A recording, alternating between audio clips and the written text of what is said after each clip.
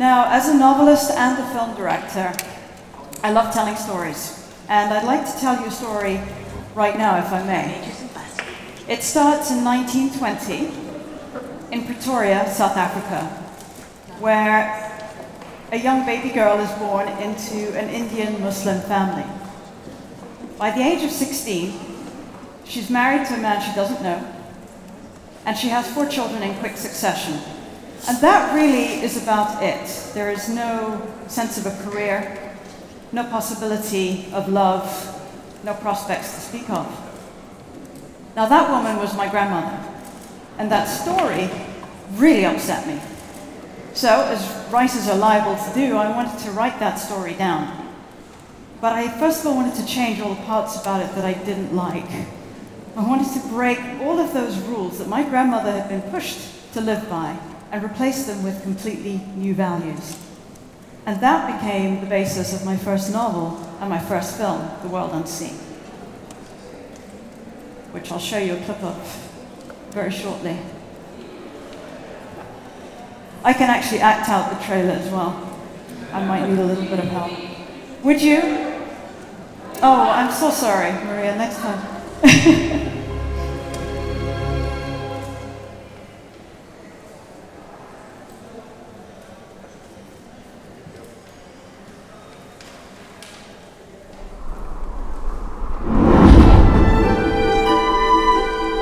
Daddy, is it far? There are lots in the country. You like it there? We need to work hard. That's all. Amina, this gentleman here is looking for someone to help build in the garden. I can do it. She thinks a lot of herself. Maybe she should. She owns a business and she's one of us. Stop that bloody noise! You'll know it's an offence for blacks to eat in the same place as whites. There are no whites here. Present company excluded. Why should you take that risk? Because I hate apartheid. I came to see if Miriam could cook for the cafe. Your place is here with me. I wish I could be more like you. Be careful what you wish for. Let me help you. That's a stupid thing to do. We don't owe those people anything! I didn't know you had a fearless streak. Just a housewife and a mother. Has anyone ever looked after you?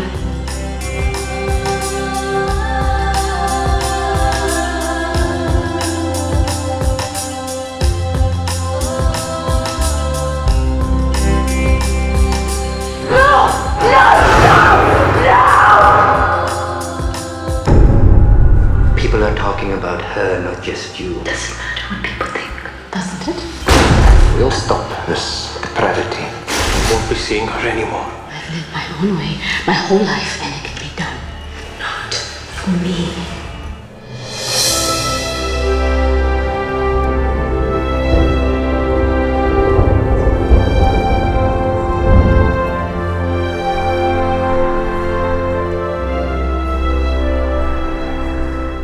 Every time I look at you, I want you to stay forever.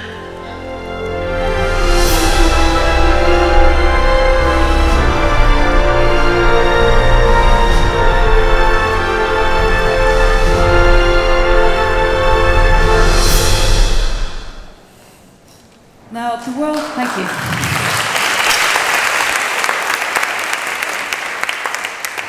Thank you.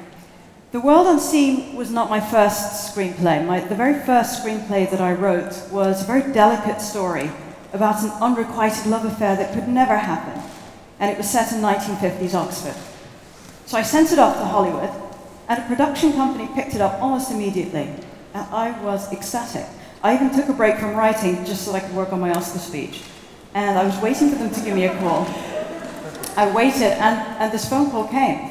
And they called to say they had $15 million to make the film. But there was one catch. They needed 2 sex scenes and a nude scene in a story of unrequited love.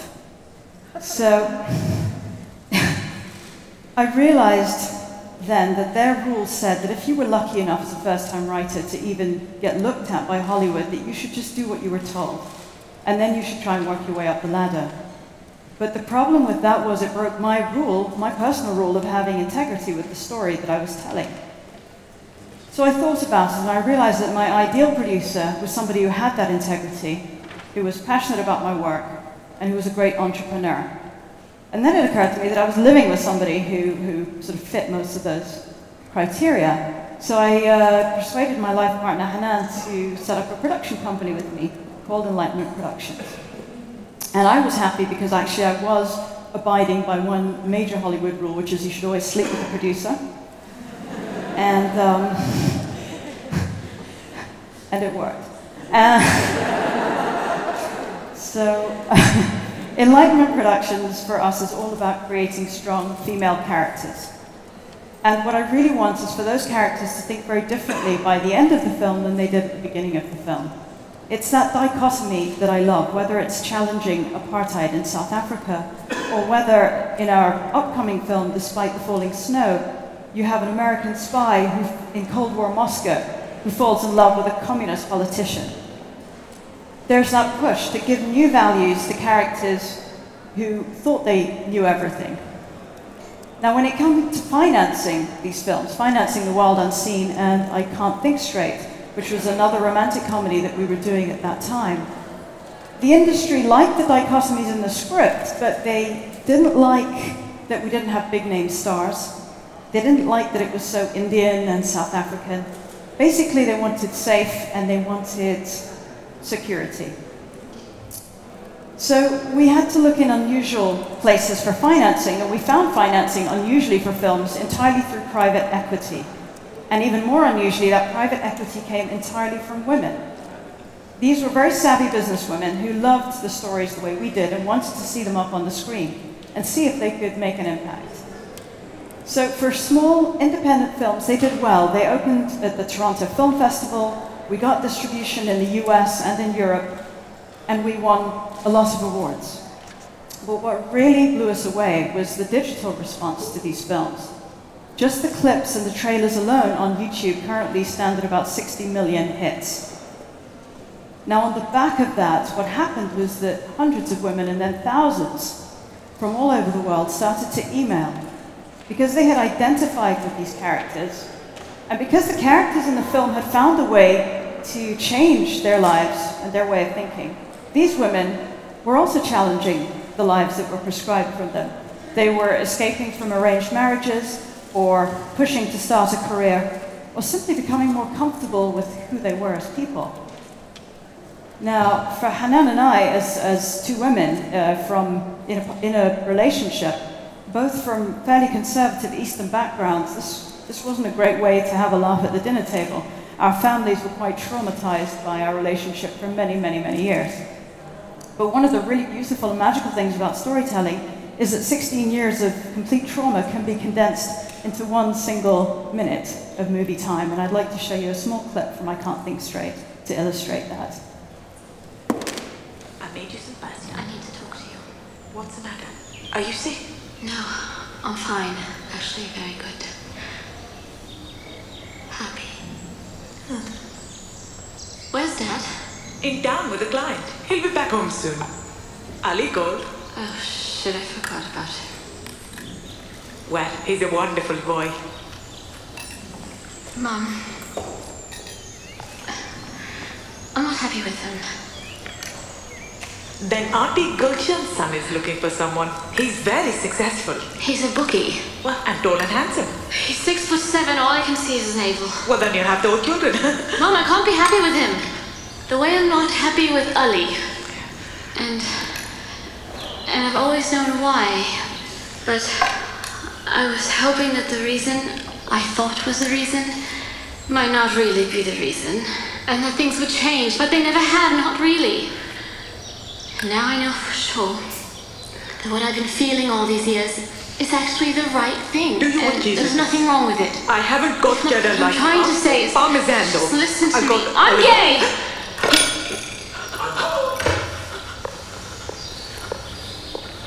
What did I miss? I'm gay. But I've only been gone 2 hours.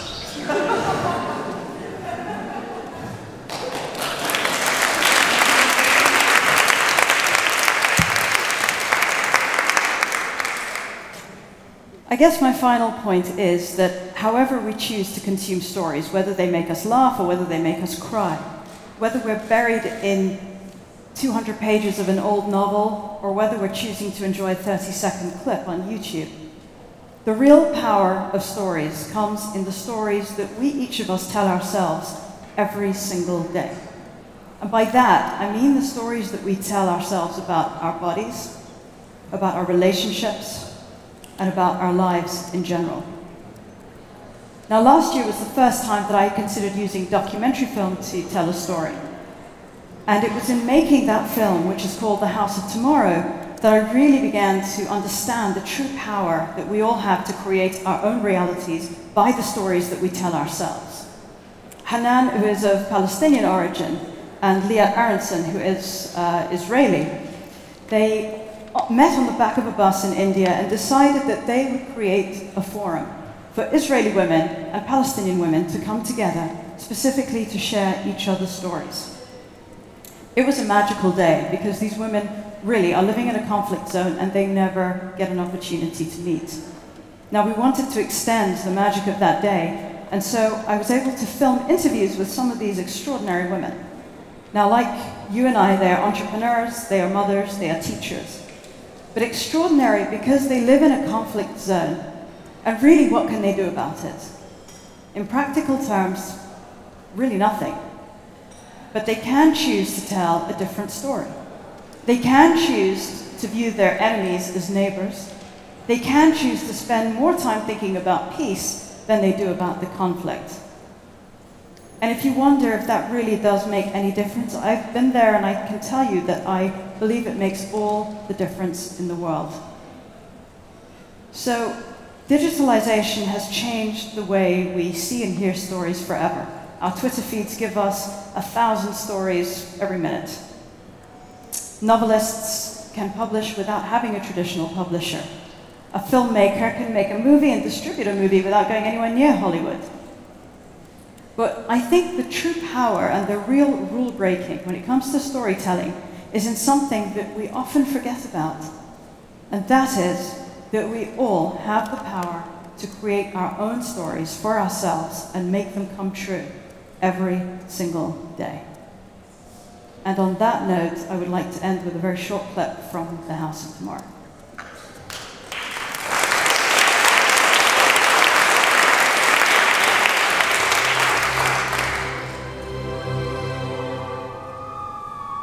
When there's a belief of something that you love and you dream of it and you really believe in it and love it, you can do it even if you have hundreds and thousands of difficulties. I very much identify as a Palestinian. Yes, the Jewish people need a place to be because we've been persecuted. Everybody is entitled to his own nationality, to have his own state. There's the occupied Palestine and the Free Palestine. There's no Israel. So I don't think there's enough opportunity for Palestinians or Arabs and Jews to mix. The only contact we have with them is when they are soldiers. We just accept it as a fact. My family's business was bombed by a Muslim woman. And no one in their right mind can think that things are normal. You do it with respect, not with humiliation.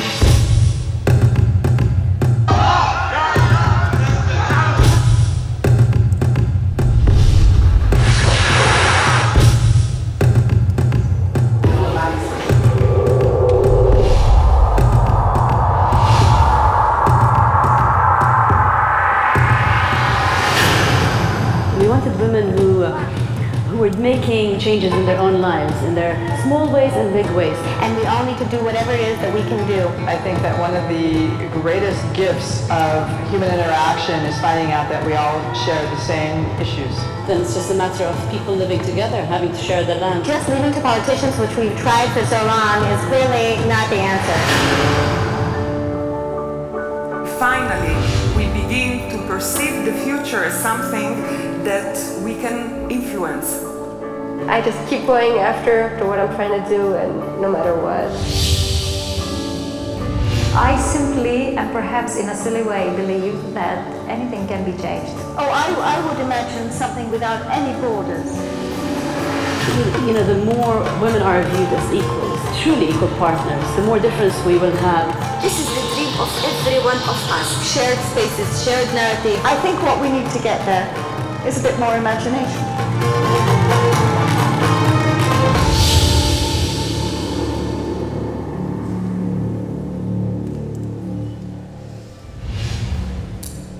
Thank you.